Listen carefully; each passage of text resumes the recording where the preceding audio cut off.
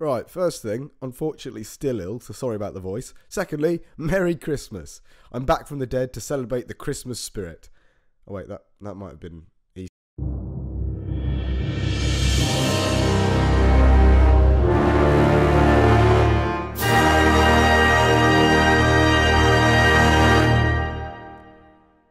Starting off the news this week, a new study published in the journal Nature has revealed that biological activity inside the cells of Christmas trees, as in the ones specifically used for Christmas, increased dramatically during the time of Christmas. While this heavily perplexed the researchers, a tentative conclusion was made. Trees, or perhaps just Christmas trees in particular, are more sentient than we previously believed. This has come as a shock to many, including the Wizengamot. A spokesman earlier today, when approached for interview, said, "Go away, we don't talk to muggles." This strange behaviour at the mention of this subject was mirrored by a member of the public we interviewed later on, who went by the name of Sheev, and who said that he had recently fallen a great height, didn't know where he was, and asked us to direct him to the nearest magic unexplained rebirth portal.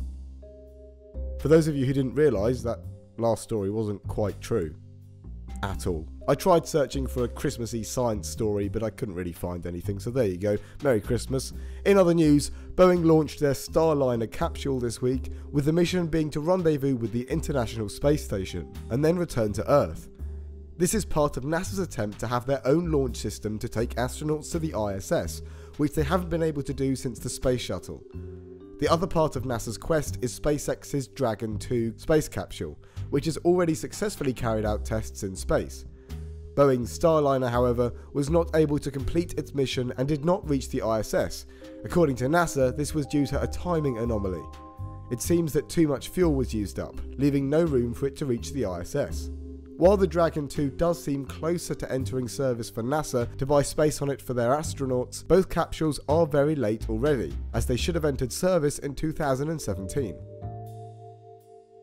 Starting off our prehistoric news this week is something that was actually published 2 weeks ago, but is pretty important and for some reason we missed it before. It's the remarkable discovery of the oldest hunting scene in cave art so far known to science. Located in a limestone cave in Sulawesi, Indonesia, these paintings have been dated to around 44,000 years ago and show several therianthropes, that is part human, part animal figures, hunting wild pigs and small bovids. The researchers therefore recognise that this cave painting represents the oldest record of storytelling with pictures that we know of, as well as being the earliest figurative artwork.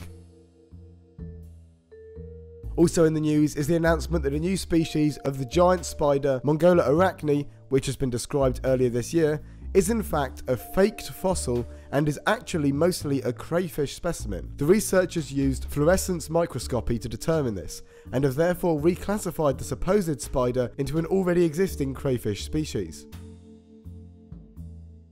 And finally, there's the recent publication of a paper which describes the discovery of two femora belonging to late Cretaceous aged non-iguanodontian ornithopods in Australia. These bones represent very small baby individuals, the first of their kind known from the country, and the smaller of the bones possibly even belonging to a still embryonic dinosaur. The researchers describe how the very low body masses would have restricted small ornithopods from undergoing long migrations, and that therefore these new fossils are evidence that these animals were breeding in high latitudes at this time and place in the Cretaceous. Thank you very much for listening in this week. Sorry about the voice, it was actually worse than I thought it would be, but hey ho. Feel free to subscribe if you haven't already. Have a really, really wonderful Christmas, and we'll see you on Sunday.